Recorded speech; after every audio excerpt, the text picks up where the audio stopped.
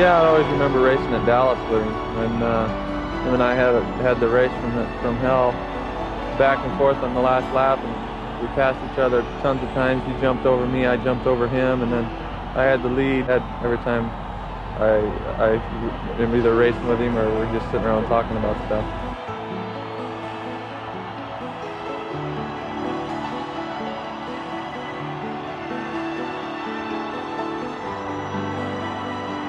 I'd like to thank everybody that backed me throughout the years. I've had a great career.